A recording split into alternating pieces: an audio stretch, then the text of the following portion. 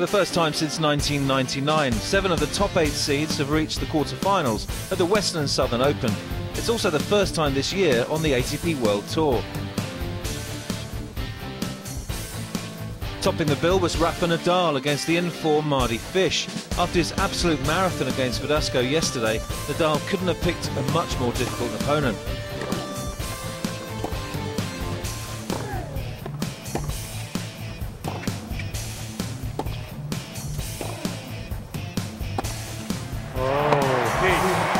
Didn't make a mistake with that one. Held it, measured it, and delivered.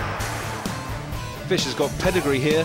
He was runner-up last year and yet to lose serve in the tournament. Oh, good drop shot by Fish. Continuing to punish those legs of Nadal.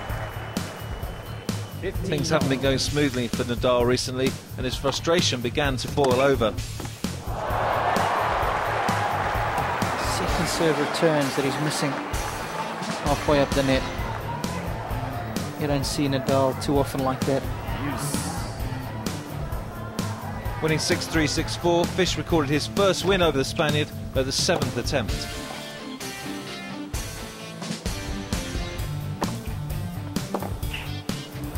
Yes!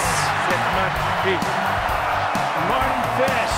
He sets it up. 6-3, 6-4. Has defeated Rafael Nadal for the first time in his career. You know, I'd like to stay in the top 10 for a long time, and I'll ride it as long as I can. But I didn't have that one big win since I've been there. My last big win was probably, you know, maybe Murray here last year. That was my last, I think, top 5 win. You know, so it's been a while to beat, you know, a really top player. And I played a great match against Berdych at Wimbledon as well in the 4th round, but this one's bigger than that. Few things to improve. I want to be ready for New York, and I'm gonna work on that. I don't know if I will be in perfect conditions in New York, but for sure, everything I will try. Over on grandstand, number 4 seed Andy Murray faced Gilles Simon, the only non-top 8 seed to squeak through. Murray loves these courts, and this was his 5th quarter-final appearance.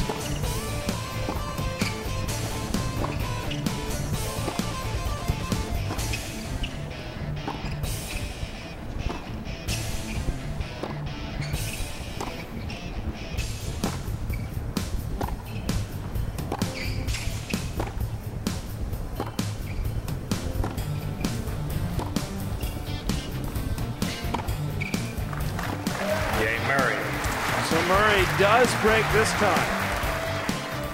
After defeating Ferrer in 3 sets the day before, a similar upset never looked likely as Murray put Simon's serve under severe pressure.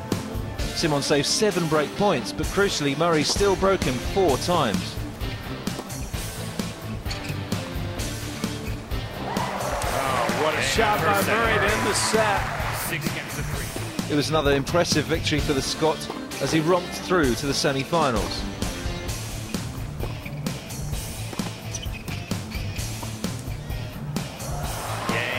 He's done it with great feel and some nice clinical precision. It's been a good week so far.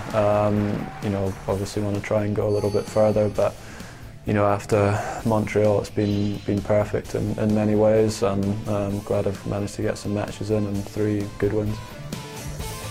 2 more semi-final places up for grabs later in the day at the Western and Southern Open.